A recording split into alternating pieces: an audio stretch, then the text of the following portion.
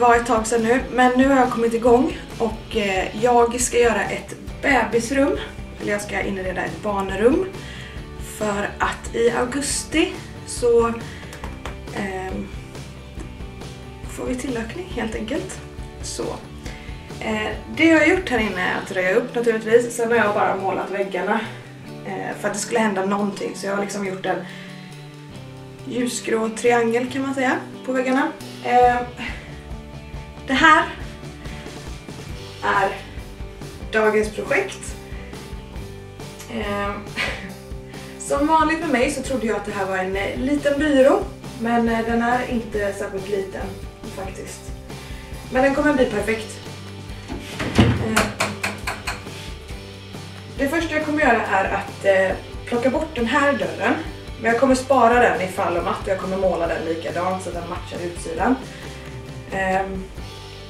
Ifall om att jag ångrar mig så att jag vill sätta tillbaka dörren. Men i alla fall, jag kommer måla insidan först.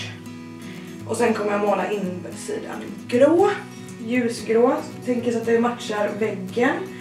Därefter kommer jag göra en liten twist på det här. Den här sidan ska nämligen få bli ett litet dockhus.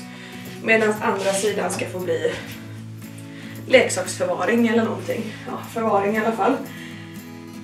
Ja, men jag tänker att det bara är att köra igång helt enkelt. Så som sagt, jag plockar bort dörren det första jag gör. Och så målar jag insidan.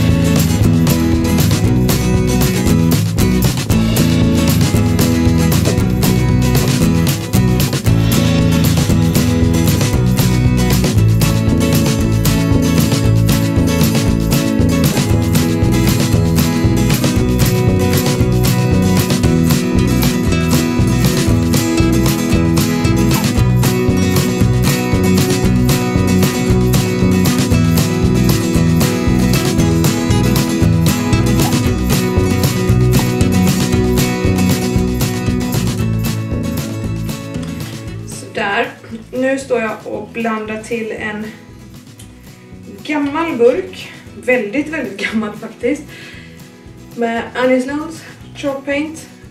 Färgen jag har valt är Antoinette och den här har som sagt stått öppnad väldigt länge, så att den var väldigt trög, men färgen hade liksom torkat till lite grann.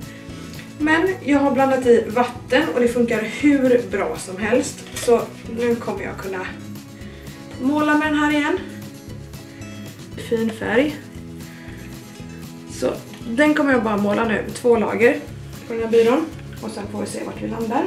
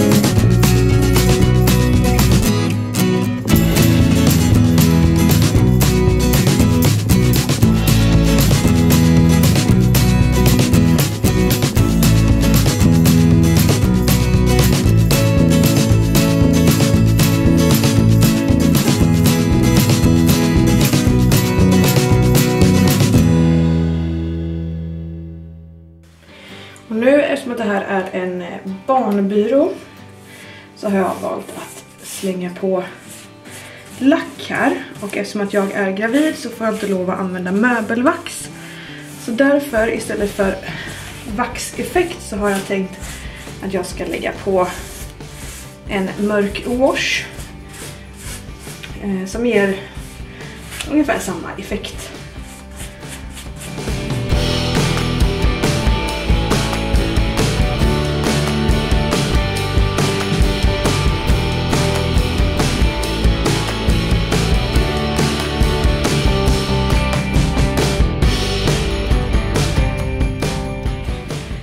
Sådär då.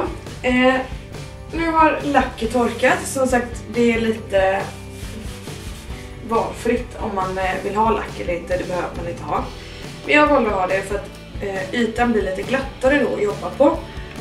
Och då tycker jag att det här nästa steg är lite lättare.